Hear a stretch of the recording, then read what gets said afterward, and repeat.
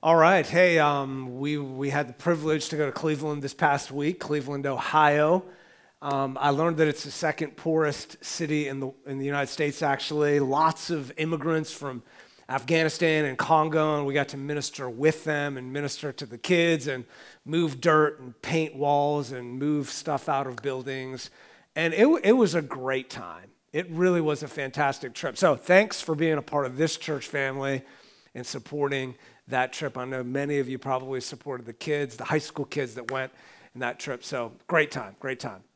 We're moving right along with this series called Healthy Hearts.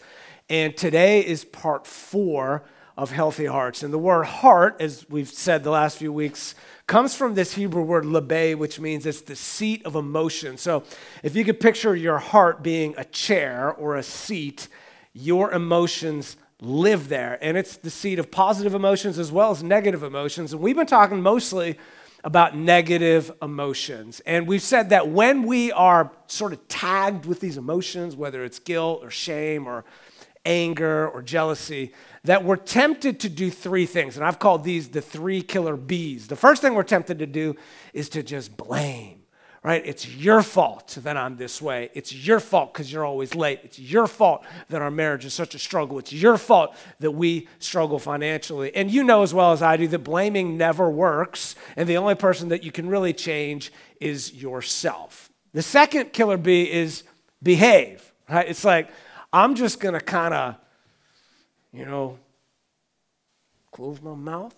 I'm not going to say anything, and I'm just going to behave. Like right now in this room, right? If you just look around, everybody in the room is behaving, right? Everyone's sitting in rows. You're all looking at me. And, you can behave even though your mind might be somewhere else altogether, except for right now because I just called you out for your mind being somewhere else altogether. But we can behave for a season, right? For a moment. And then you get home and the filters fall off and you just start saying stuff. And it's like, whoa, I didn't know you were like that because you're different than you were publicly, or you're different than you were at work. So behaving doesn't work. And then the third thing that we're tempted to do is to just bow out.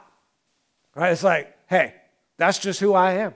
That's who my dad was. That's who his dad was. I've tried to get counseling. I've even prayed about it by saying, oh God, change my heart, oh God, make it ever new. Change my heart, oh God, may it be just like you. And none of it worked. So you're just going to have to deal with me. And some of you have a spouse like that. And it is oh so much fun, isn't it? When your spouse just bows out and says, you just got to deal with me. Now, Jesus said, because Jesus is so smart, right? And at one point he said this, the things that come out of the mouth come from the heart. So we should just get rid of the following statement. Sorry, I didn't mean that. Because the truth is, you did mean it, you just didn't mean to say it. Because it actually came out of your heart. And if you don't tend your heart, if you don't guard your heart, eventually it's going to come out of your mouth. And so 3,000 years ago, Solomon, who was one of the wisest men on earth, people would come from far and wide to sit at the feet of Solomon to glean from his wisdom. And he wrote a lot. He wrote Proverbs, wrote Ecclesiastes, wrote all these wisdom literature. He said this, above all else, meaning this is the most important thing that I have to share with you, right? Above all else, guard your heart, for it is the wellspring of life. You need to tend to your heart. You need to guard it. You need to keep your heart, because if you don't keep it clean, if you don't make sure it's healthy, it's gonna come out and it's gonna spew all over the place. And we want to be people who produce refreshment, not bitter water. So the question is, how do you guard your heart? What does it mean to guard your heart? So we've looked at several emotions. In week 1, we talked about guilt. Right? Guilt is simply I owe you. It could be something as simple as, I stole $100 from you and I feel guilty about it.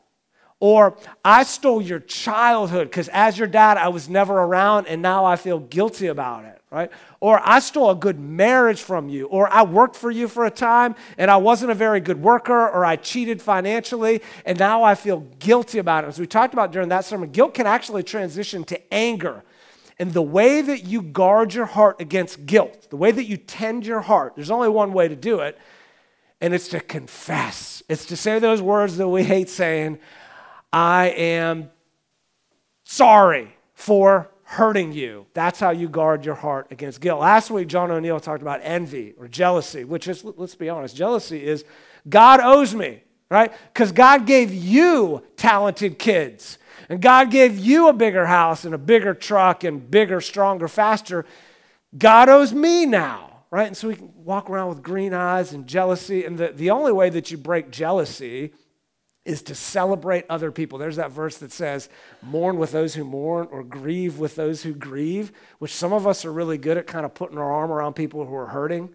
But the second part of that is even harder, that says, rejoice with those who rejoice. Celebrate other people's success. And when you do that, you'll start to see greed get out of your heart. Well, today, we're going to talk about the emotion of greed. Okay? And here's the definition of greed. Greed is, I owe me. Because after all, I worked hard for it, I earned it, and whatever comes in my hands is for me. Right? It's all mine. And I'm greedy. Now, here's the thing about greed, and this is so interesting. Greed actually disguises itself. It's hard to see greed in the mirror. Right? And I've been in full-time ministry for 24 years. I have never one time had people come up to me and say, hey, Dave, can you pray for me because I'm really struggling with greed? I've never had it happen. I've had people say, pray for me because I'm struggling with anger, even jealousy. Never had anybody say, you know what, I'm struggling with greed and I need you, because it disguises itself. It's hard to see in the mirror. And we'll put a spiritual spin on it by saying, I'm not greedy, I'm just thrifty. Right? Or I'm not greedy, I prefer to save, and besides, Jesus saves. Right? So we kind of could have put a spiritual, it took you a minute to get that, didn't you? Here's the thing about greed, and you know this, that greed is like an appetite. The more you feed it, the more it grows. How many of you know that when you eat a lot of food for a week, like I did this past week, you don't say to yourself, oh, I'm good for another 3 weeks. Right? Because the more you feed yourself, your appetite grows and you just want more of it. That's why you need to nip greed in the bud, because the more greedy you get, the more you assume that everything that comes into my hands is for me, the bigger it gets. So here's the big question that I want you to think about for a minute. How do you know if you're greedy? Because again, it doesn't show up in the mirror, it disguises itself. How do you know if you're greedy? Well, I have a few sort of diagnostic questions you can ask yourself. Number one, if you're someone who's like, I just always need more. I need bigger, stronger, faster, better. I just feel like I always need to upgrade. You might have an issue with greed. How about this one? You're reluctant to share. Like you got that shiny thing and you do not want that thing going anywhere near anybody else. You are reluctant to share it because if it gets a ding on it, you're just going to kind of fall apart. Or giving your money away, it's just hard because after all, you earned it. Right? The cousin of greed, as we said, is jealousy. Because like, man, I just got to have higher and better. And you get that whole feeling. Here's the other thing about greed. Greedy people rarely say thank you, because why would I tell you thank you when I deserve that? Why would I tell you thank you if I earned it? Now, let me say this about greed. Every single person in this room struggles with greed at one level or another. And the reason that you might not think you struggle with greed is because your heart has deceived you, and because there's always somebody else who's got something bigger, stronger, faster, shinier. And we tend to compare ourselves with other people, and when we look at somebody else, we're like, well, even when I was preparing this message, like full disclosure, there were people that were coming to my mind like, oh, I think he's greedy. I think he's greedy, because we don't see it in ourselves. And here's the thing about greed, that it always leads to discontentment. It always leads to a place where you're just not really happy and you're not peaceful. So, you struggle with greed, and I struggle with greed. So how do we guard our hearts from greed? That's what we're going to talk about this morning. So, we're going to be in Luke chapter 12. This is an extraordinary passage. It's so good. And it's a really, really intense passage. And it starts out, Luke, who followed the Apostle Paul around the Mediterranean world and thoroughly investigated the stories of Jesus and the teachings of Jesus and eventually wrote it down. And here we are 2,000 years later being blessed because Luke recorded this episode in the life of Jesus. Here's how he starts it out in Luke chapter 12, beginning with verse 1. Meanwhile, when a crowd of many thousands had gathered so that they were trampling on one another, Jesus began to speak. Now, you've probably been to a sporting event or a concert where there are thousands of people and you're like, oh my goodness, I think somebody's going to die. I think somebody's going to get trampled. There are so many people. And this is typical for Jesus' ministry. Every time Jesus showed up in the neighborhood, the whole neighborhood showed up. Because they're like, this guy can preach. And we're used to hearing the religious leaders preach, and they're not very good. But Jesus preaches with authority. And maybe we'll get to see a miracle. And maybe Jesus will actually feed us, because I heard he feeds people. So you got all these people showing up. And Jesus gives some of the most intense teachings that are recorded in the Gospel of Luke. He talks about hypocrisy, and he's like, don't be like the Pharisees. He talks about hell. It's getting really, really intense. And he says this, anyone who blasphemes against the Holy Spirit will not be forgiven. And everybody who hears that in the crowd that day, they're like, I have no idea what that means, but I don't want to do it because I don't want to be unforgiven. But Jesus doesn't explain it. He just moves on and he goes, when you are brought before the synagogues, the rulers and the authorities, do not worry about how you will defend yourselves or what you will say. Notice, he doesn't say if. Jesus is like, if you want to follow me, like, yeah, even you back there, like the 1,000th person, if you want to follow me, you're probably going to end up before the authorities and you might go to prison. But the Holy Spirit will teach you at that time what you should say. So he gives all these heavy teachings, right? He gives them a dose of truth. I mean, John the Apostle said Jesus was full of grace and truth. Sometimes he gives you grace, and he says, all you are heavy and burdened, come to me, for my yoke is easy and my burden is light. You got too much pressure on yourself. You're doing too much. Just rest in my presence. That would be an example of grace-filled teaching. Well, here, he's giving them a whole dose of truth. And everybody in the crowd, again, thousands of people are like, this is heavy. This is heavy. And I'm not even sure a lot about what Jesus is saying here. And then all of a sudden, this guy who's part of this thousands of people speaks up and he says, probably shouts it out. There's thousands of people. Teacher, tell my brother to divide the inheritance with me. And everybody in the crowd is like, what? Did you not just hear what Jesus was talking about? And you're worried about your inheritance? Now, see, we laugh, but you've done this as well, right? You showed up at a Sunday morning worship service, and I'm up here preaching, and you could see my mouth moving, but it's like, I'm up here, and it's like, wah, wah, wah, wah, wah, because you got something going on in your life that is giving you anxiety, and you can't even hear what I'm talking about. This guy's got a whole lot of anxiety, and it's unclear exactly what's going on with this guy, but probably his dad just passed away, and he gives his entire inheritance to his one son and leaves the other son with nothing. And if that happened to you, you would be burned as well. And he doesn't hear anything that Jesus talks about. And now that he has this opportunity, because in those days you would go to rabbis and you would say, can you settle this with me? Apparently he wasn't able to get a rabbi to settle it with me, but he's thinking Jesus is the greatest rabbi. Clearly he's got thousands of people here listening to him. Jesus, can you deal with this for me? And Jesus replied, Jesus is so smart. He's so amazing. You should read the Bible and hear what Jesus had to say. Here's what he says. Man. Now, I don't know if he's like, come on, man. Or if he's like, man. His tone was probably a little more calmer than that because Jesus was typically a lot more patient than I. Jesus says, man, who appointed me a judge or an arbiter between you? Like, I'm not here to settle your case. I know you're burdened, but I'm not going. And this is so amazing. Jesus says something that is so offensive to this guy who's just struggling, right? He says this, watch out. Be on your, there's our word guard, right? Guard your heart against all kinds of greed, because greed comes in all kinds of different forms: money, treasure, time. Be on your guard. Watch out. Apparently, Jesus knows inside this guy's heart that he's wrestling with greed, and in this moment, he's worried about stuff. And Jesus says, a man's life does not consist in the abundance of his possessions. And here's the truth.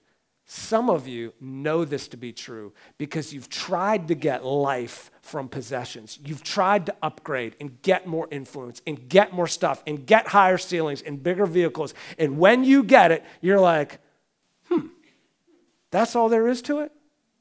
And you have experienced that life, that real abundant life, does not come from more stuff.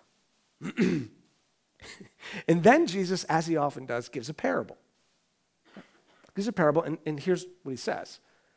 The ground of a certain rich man produced a good crop. Now, if you're a farmer living in that world, you know that if you get a bumper crop or you get extra, it's not necessarily because you did a great job. It's because God sent the rains and allowed you to get extra. So this guy has extra. He's been blessed. And he thought to himself, what shall I do? I have no place to share my crops. I've got extra, and now he's in a predicament. He doesn't know what he's going to do with his extra. Now, let me just kind of poke into your life for a second. How often do we go to God with things that we need? Like, God, I got a financial issue. Can you bless me? I've got a health issue. Can you bless me? I got a marriage issue. Can you bless me? But how often do we go to God and say to him, God, you've already blessed me. What do you want me to do with the extra? Well, this man ends up saying to himself, it's mine because I've earned it, got it in my hands.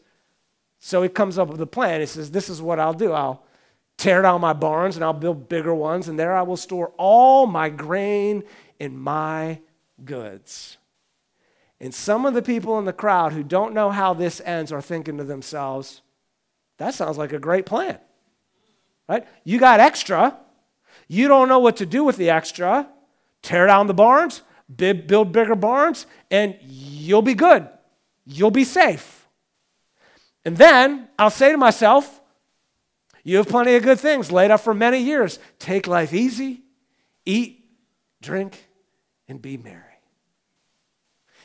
And some of the people in the crowd are thinking, that sounds like a good idea. I got extra, I'll store it away, and I can spend the next 30 years playing golf. And then Jesus says, again, this is so offensive. Jesus says, you fool. This very night, your life will be demanded from you. Then who will get what you have prepared for yourself? And the answer to that question is somebody else. And then Jesus says, this is how it will be with anyone who stores up things for himself, but is not rich toward God. Now, I hope that this is convicting. I hope that this is getting you to sort of examine yourself. And I came up with a question that I think is worth asking, because if Jesus is right about this, which I think he is, then we should ask the following question. How much should I give to ensure that I am rich towards God? Because I don't want to be called a fool. I want to be rich towards God. So how much do I need to give to ensure that I'm not going to be a fool? Now, some of you are thinking, well, I don't like that question. I don't like when you put a number on it, because it's not about how much I give. It's about my heart. But here's the problem. Your heart deceives you. And there are moments where you feel generous, and there are moments where you feel greedy. And there are moments when you're up, and there are moments when you're down, because your heart deceives you. So even though some people will say this, don't follow your heart. So I like to come back to this question: how much should I give to ensure that I am rich towards God? Now, if you grew up in church or you've been around church for years, you've probably heard of the word tithe, right? Which is the Hebrew word meaning 10%. Maybe you grew up in a church that said you need to tithe, and it comes from this Old Testament principle that's described in Leviticus chapter 27. A tithe of everything from the land, whether grain from the soil or fruit from the trees, belongs to the Lord. It is holy to the Lord. So if you're living in ancient Israel during biblical times, you are required to give a tenth of everything. And it got even more sophisticated than that. You were required to take your firstborn male offspring, whether it was an animal, and figure out how much it was worth and add that to it. You had to give free will offerings. You had to give a temple tax. Some people would even give money to the community so that they could erect these local synagogues, because they only went to the temple 3 times a year with their baskets of grain in their hands, and they would give it to the Levites to support the work of the temple. And some of you heard that principle that you should tithe, but here's my belief on that. We're no longer under the Old Testament law, right? The Apostle Paul says that you have been released from the law, that we are no longer under the law. The book of Hebrews says that the law is obsolete, so we are no longer required to tithe. And you couldn't follow the Old Testament law even if you wanted to, because there's no temple, there's no Levite, and most of us aren't willing to give up bacon and pork, okay? But here's the question I want to kind of get you to think about. This picture right here is a computer-generated picture of what it may have looked like for you to live in a home during Bible times. And if God expected a poor Israelite to tithe, do you think he expects less of us, wealthy Americans, wealthy internationally speaking? So I'm not under the tithe. I'm not under the Old Testament law. But if we use that as an excuse to give less, I mean, Jesus would oftentimes raise the bar. Like he would say, you've heard it was said, do not murder. But I tell you, if you even hate your brother, you've committed murder. You've heard it was said, don't commit adultery. But I tell you, if you even look at a woman lustfully, you've committed adultery. See, Jesus took the law and he raised the bar. So I'm not under the law, but we should never use that as an excuse to be less generous. Now, let me speak to a certain group here. Some of you this is your church family, right?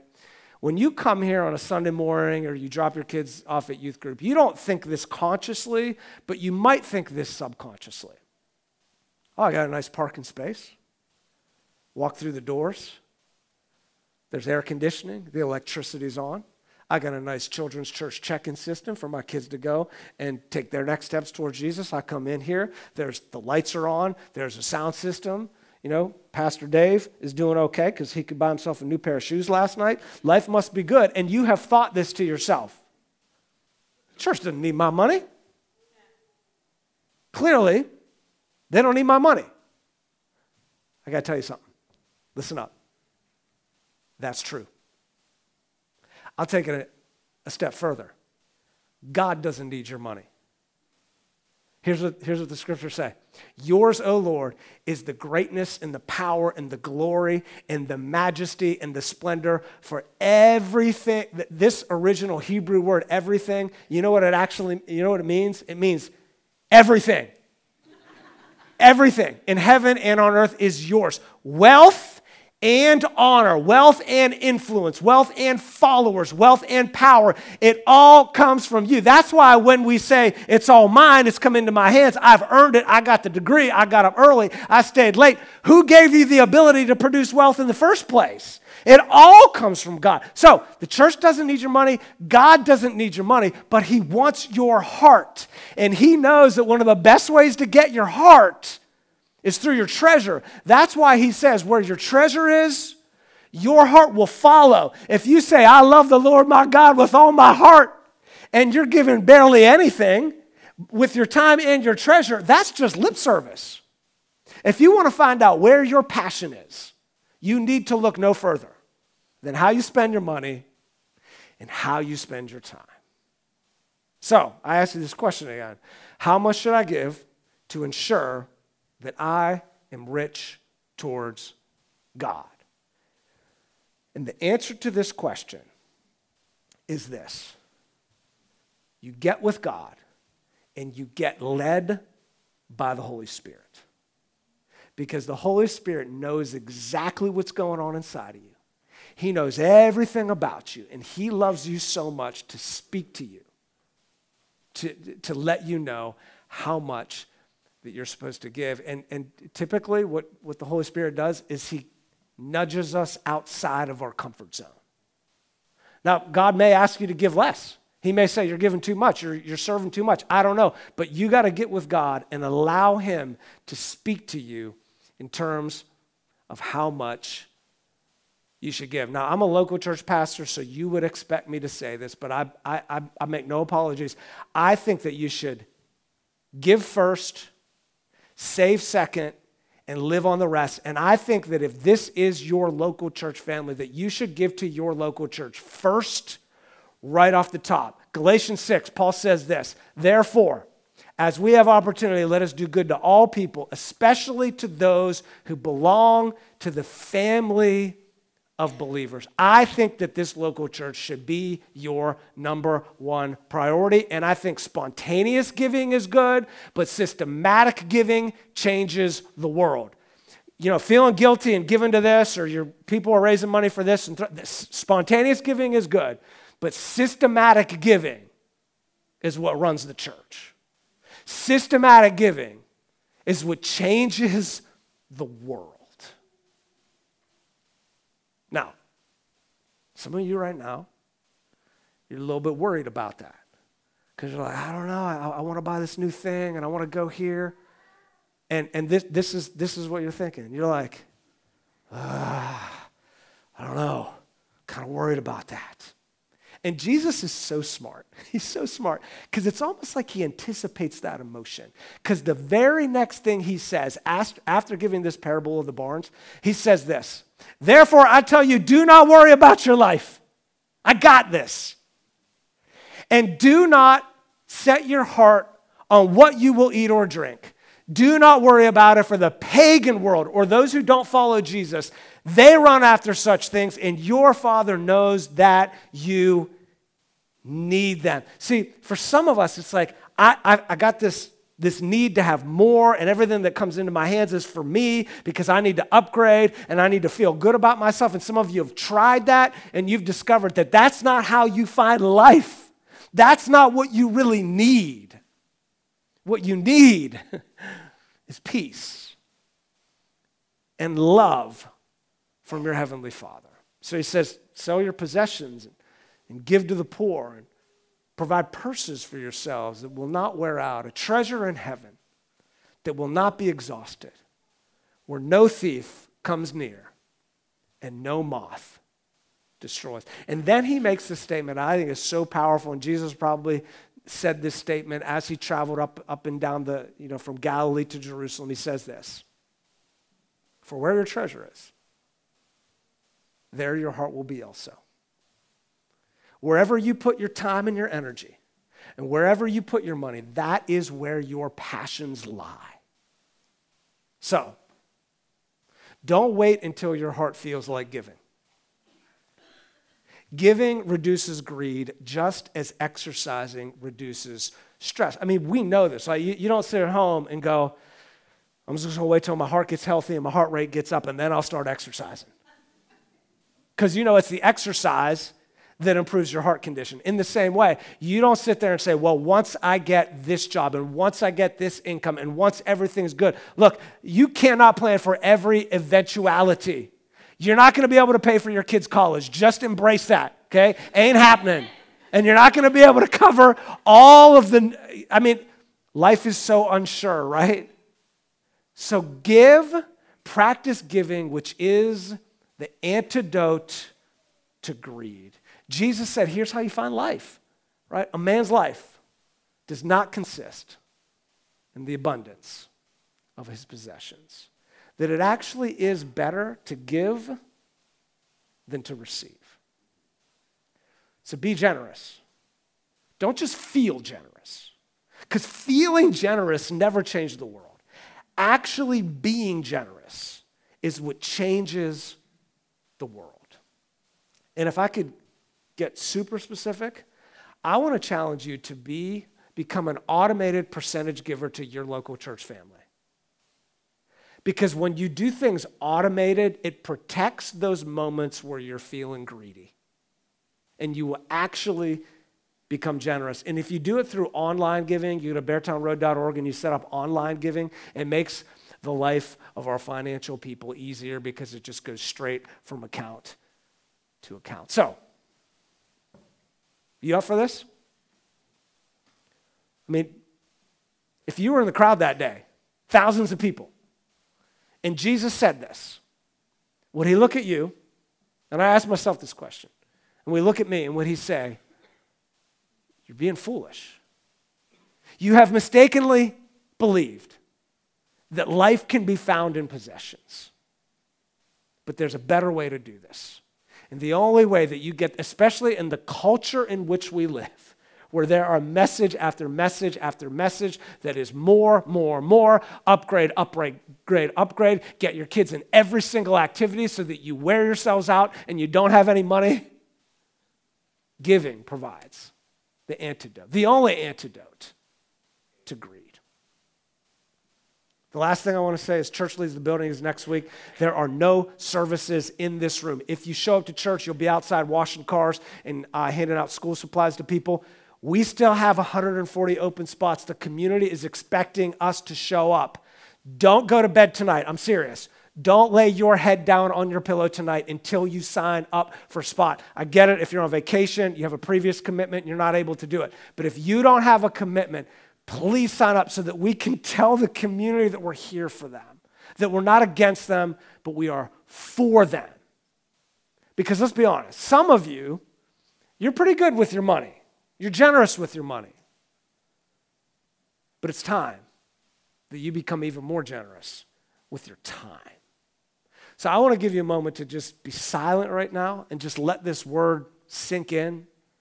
Maybe it means you need to confess a sin to God, that you've been too greedy. Allow the Holy Spirit to speak to you. And then after that, we'll move to the next part of our service. Take a moment to be still and silent before the Lord. Amen. You know, I was thinking about several years ago when we as a church did some upgrades to our facility and we attached the gym to this main space. And the cost of it was like $1 million. And I grew up using food stamps and having holes in my clothes before holes were cool. And I remember saying to Woody, one of the leaders, who was the leader of this, what we called the Reach Project, I'm like, can we just make it simpler, make it smaller? He listened to me. And then he said, this is what we need to do. And some of you were here, several years ago when we paid off that mortgage in no time at all. We even have this little, there are good scars, right? And you got this good scar right here because we burned the mortgage to the point where we almost burned the church down and we had to stomp it out. But I think back to that time and I think, God has always provided in the past.